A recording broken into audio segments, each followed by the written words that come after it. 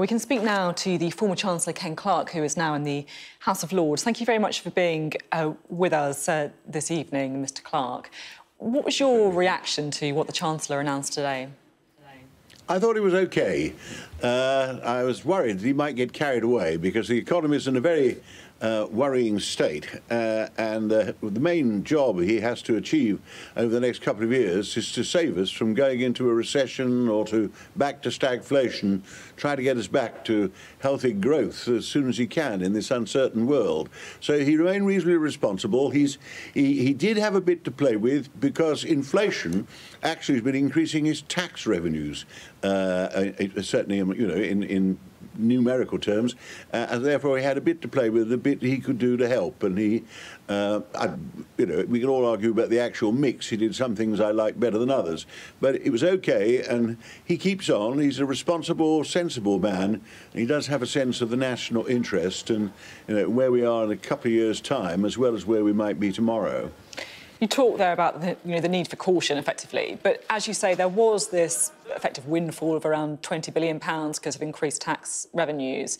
Would you have liked to see more help for the very poorest, the people who are on the breadline, who are really going to be hit in the form of rising energy bills? I personally would. Left to myself, if I'd been doing it, I think I would have tried to resist the 5p off fuel tax, which is rather symbolic and was a result of pressure all the time, because it's gone up by more than 5p a day, or we'll be lost in the mix. People will forget it in a day or two that he's reduced the fuel tax at all, and there'll be another row in 12 months' time when he tries to reinstate it. The one thing he didn't do that I think I would have done is do something for people on universal credit. There's very little in this for people who've lost their job, haven't got a job, the very poorest. And what we don't want, as living standards are about to drop in this acute crisis, we don't want to see more people going into abject poverty. So that's the one thing I would have done, and I probably wouldn't have done the fuel tax. You talked there about people going into real poverty. I'm sure you won't mind me describing you as someone who's, you know, been a keen observer of politics for some decades now. We're talking about, you know, a drastic fall in living standards, the most on record. Have you ever really seen anything like this? No, Rishi's unlucky. This is a completely unprecedented in my lifetime, certainly in my political time. The economy just keeps being hit by severe blows. A hard Brexit, COVID, now Russian sanctions because of the Ukraine war.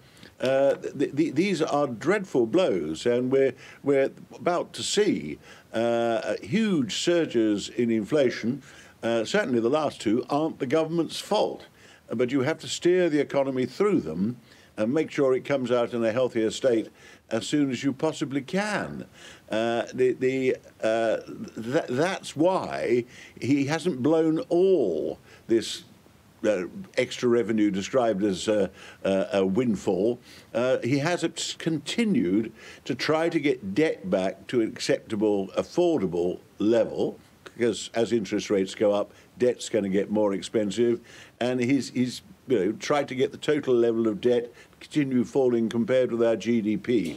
What we need to do, of course, get back to healthy growth with low inflation as soon as possible. But over the next uncertain 12 months, we've no idea quite what to expect because the Ukrainian war is still going on, and there's worldwide disruption to supply lines and worldwide inflation in energy costs. So all that's still to be coped with. He was right not to just blow the lot. I'm interested to get your view on what's going on with taxes. Rishi Sunak says this is the biggest net cut to personal taxes in over a quarter of a century, but the OBR say that actually the net tax cuts announced today only offset a sixth of the tax rises announced by this Chancellor. Can Rishi Sunak really describe himself as a tax-cutting Chancellor yet? Well, that was a hard sell. I mean, it was quite impressive the way he tried to get it across. That was presentational. No, the OBR are correct.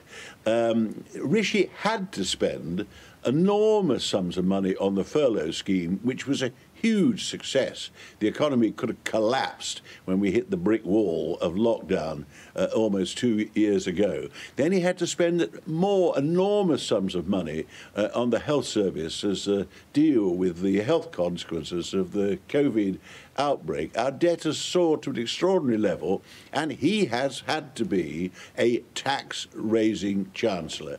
This only slightly offsets that. The other thing I think he was unwise to do, reckless to do, was to keep sticking to this cut in income tax in 2 years' time.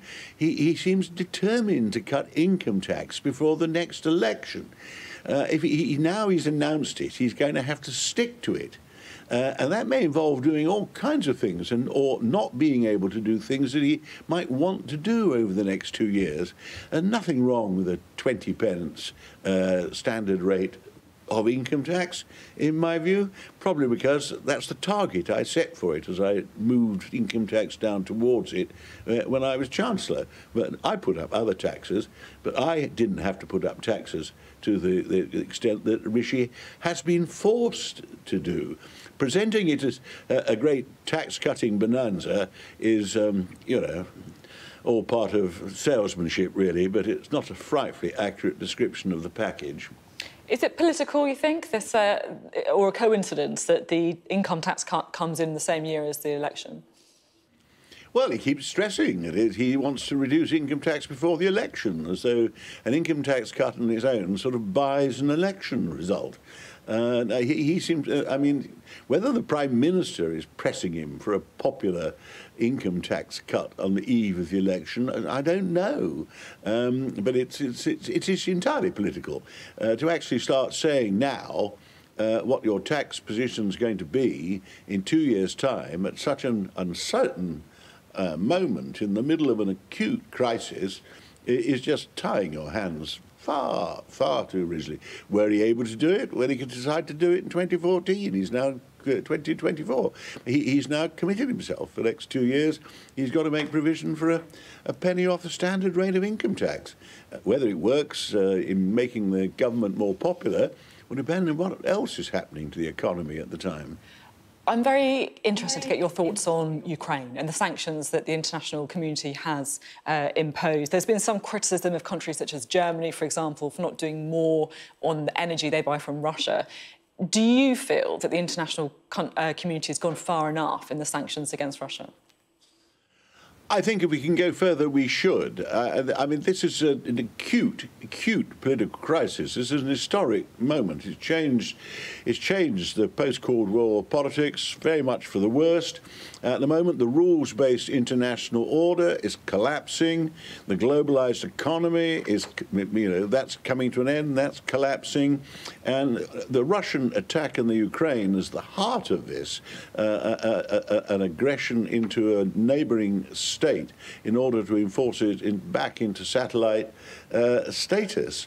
And if we decide that we can't directly intervene with military personnel and help, and we certainly should provide them with the military equipment they require, and sanctions, which at first were pathetic. We were taken by surprise by it. The first British sanctions were on 3 men who were already been sanctioned by the Americans and 5 little banks. Then public opinion was quite rightly roused, and public opinion drove governments, including the British government, into more serious sanctions affecting Russian banks, affecting the Russian economy. And we may well have to do more. And we do have to think, I hope now, given that we had no policy at all before this final invasion, despite the fact there'd been warfare inside Ukraine for the previous 6 years. This is why our first reaction was so pathetic. I hope now we're planning very carefully for what we would do if we fail to stop Russia and Russia begins to take control of Ukraine and deal harshly with it. Very quickly, because we are out of time, but I get to talk to you so rarely. I can't forgive me for squeezing one more in. I've not been doing interviews so much recently as I'm avoiding questions on Borisgate. Well, this is just very quickly, and you can see it coming a mile off. You said that the Partygate row, the gatherings inside Downing Street in lockdown, fuelled incredible cynicism, and that the Prime Minister is in one hell of a mess. Is he still in one hell of a mess, or do you think all is now forgotten? That's one of the rare occasions when a journalist got me to answer questions on the subject. I think Putin may well have rescued Boris Johnson, actually. Partygate will come back when eventually the Met Police stop messing about and we're allowed to have Sue Gray's report. But whether it will take off again, I'm not quite sure, but I continue to evade questions on Borisgate. OK, very sensible. Ken Clarke, thank you so much for your time today. Thank you.